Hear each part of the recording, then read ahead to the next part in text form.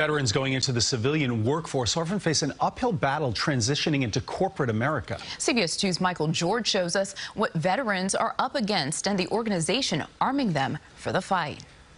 28-year-old Miles Kaufman is an MBA candidate at Southern Methodist University. On his resume, 3 tours in Afghanistan with the 75th Ranger Regiment. We were there in 2017, 2019, and my final deployment was in 2020 during the COVID epidemic, actually. He's one of many veterans transitioning off of the battlefield and into the civilian job market. I think it's difficult as a veteran to translate all the applicable skills that we do have into terms that are easily understood by some of these hiring managers. Finding a career is even more difficult in the uncertain post-lockdown economy. So Kaufman enlisted the help of American Corporate Partners, a national nonprofit organization that pairs veterans with corporate mentoring, networking, and career advice.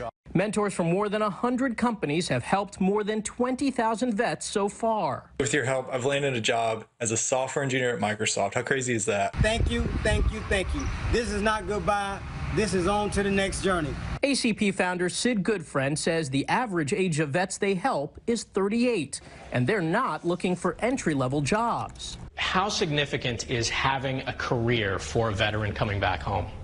Having a career is everything. Goodfriend says returning service members without college degrees face an even bigger challenge. You can't even get an interview in most companies without a 4-year degree. It would be wonderful if companies would consider military experience, in some cases, if the skills are there, in lieu of a 4-year degree. Kaufman advises fellow vets to take advantage of resources like ACP as they embark on their new mission.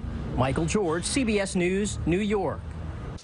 The organization also provides the same services to active duty spouses who often have the added difficulty of moving frequently.